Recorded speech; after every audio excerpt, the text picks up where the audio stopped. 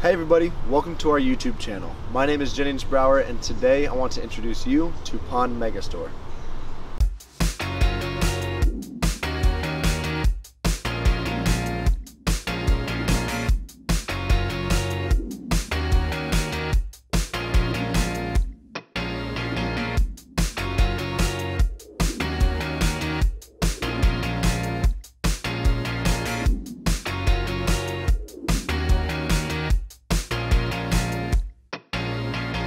We are very well known for our wide variety of plant selections that cannot be found locally.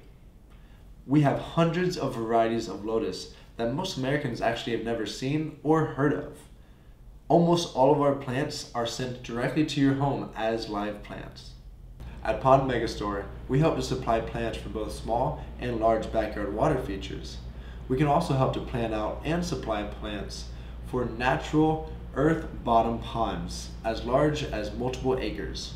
Our website has a ton of helpful information that you can use to make water gardening more fun and easier. If you ever have a question that our website does not help answer, please do not hesitate to reach out to us either by email or down in the comments down below, and that way we can help you by giving you the answer that you need. I hope that you can find most of your answers either via text or video to most of your questions. If not, we are great at responding by email to help you out as best as possible. I find that this separates us from other growers because we want you to feel like you're part of a team and that somebody has your back. We want this growing experience to be as positive as possible. We sell over 300 varieties of lotus in the early spring. If you love lotus or want to try something new or unique, I highly suggest to order way before shipping begins to make sure you get exactly what you want. Note that these are the only plants that cannot be shipped in the growing state and can only be shipped in late winter and early spring. We do, however, include a free lotus 32-page information handbook with every order of lotus, so you should have the key to any of your lotus questions right there at hand. We ship our plants from 3 different locations around the US. Different plants grow at these different locations at different times during the year.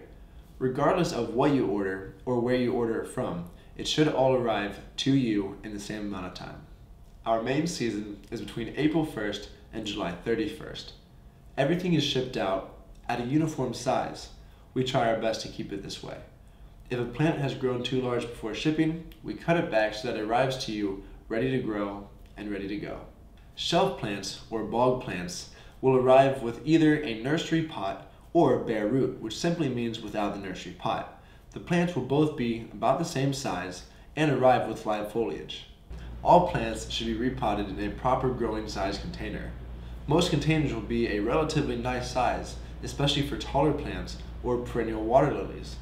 The minimum size container can be found in our planting directions on any of our products pages or in the information below their images. Fertilizer schedules are a really good idea, especially for water lilies and lotus, which are often considered heavy feeders. Annual water lilies can bloom each and every single day, from the first day of summer to the first day of frost, if you follow the planting directions. These are the most giving plants in terms of flowers and impact, yet so many people overlook these amazing bloomers and have never even tried them in their ponds. Annual water lilies are very easy and exciting to grow and will give you the most amazing bang for your hard-earned buck. Fertilize these properly and they will bloom every day until that first cold weather day hits. Hardy perennial water lilies need a lot of sunlight, a wide pot, and proper soil. But when it's done right, they can bloom most of the summer and fall throughout the country. Please note that most hardy perennial water lilies tend to exhaust out and stop blooming in the mid to late summer, especially down in the south, as they don't really like hot water temperatures. The perennial lilies do well in the rest of the USA, but need an adequate sized pot and proper fertilizer. They can also do very well without a pot in natural earth bottom ponds. Marginal plants and bog plants are shallow water plants. They are wonderful for filtering the water and are quite resistant to koi, since they have thick stems and grow near the surface. Please check out our separate video on which plants are useful in koi ponds and will not be damaged or eaten by koi. Submerged oxygenating plants keep the pond clean and clear. Hornwort and Vallisneria are two of our most hardy cold water plants and are good anywhere in the United States. They keep your pond clean and clear. Please make sure to check out our separate video on the different types that are also good for your pond.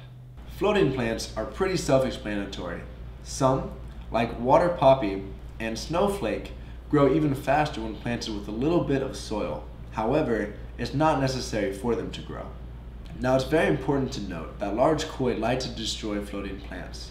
It's really a good thing then that on pondmegastore.com we sell protective floating plant barriers, which are basically floating rings that have a mesh bottom. You can plant your floating plants inside of this ring and the mesh keeps the koi away. After about 2 weeks, the floating plants will grow so much so that it covers the side of the ring and it won't be unsightly or unwanted in your pond.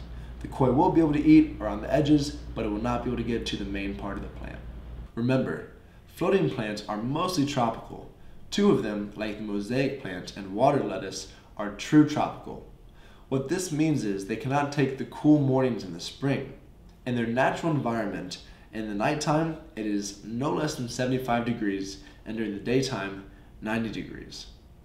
Too often, people want these plants at or near the end of spring. The problem is that these plants cannot tolerate cool water or cool mornings, and this is something that really needs to be comprehended. Otherwise, the plants just will not survive. It's very important that we understand that cold temperatures are not okay just as long as it's above freezing. If, for example, your order has a temperature-sensitive plant as well as perennials that can survive colder temperatures, we will wait until the spring when we know that temperature-sensitive plants, such as a tropical, will survive. However, if your order just has perennials that can survive colder temperatures, we will send those earlier than just the springtime. We sell live tadpoles as well as algae-eating snails in the spring and the summer. We have a separate video for you guys to check out to see how to properly acclimate them to your new pond. Thank you guys so much for watching. I hope this has been an educational introduction to Pond Megastore.